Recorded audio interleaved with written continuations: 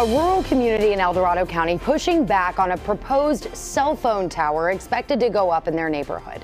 Thanks for staying with us here at 5:30. I'm Hunter Sowers. And I'm Curtis Mang. The Verizon tower would be more than 100 feet tall. Your reporter covering Dorado County, Shelby Riley, has the proposal that's already getting bad reception. The tower itself will not fit the area. We're here, this is a rural area. David Gersten says he and his neighbors learned about 4 months ago that a proposed Verizon cell phone tower could be coming to their neck of the woods on Malcolm-Dixon Road in Dorado Hills. What we're going to be seeing from our decks, our homes, from our pastures is a antenna. According to a notice they received from the Planning and Building Department of Dorado County, it would be a monopine tower that would be more than 100 feet tall.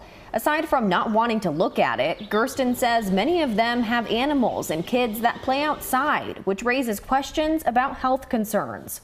We're also worried about what will occur and what will happen with our animals because of the radio frequency as well as the noise. Verizon's coverage map shows the area of Malcolm-Dixon Road in red, which means they have 5G. So neighbors are not sure why a cell tower is needed.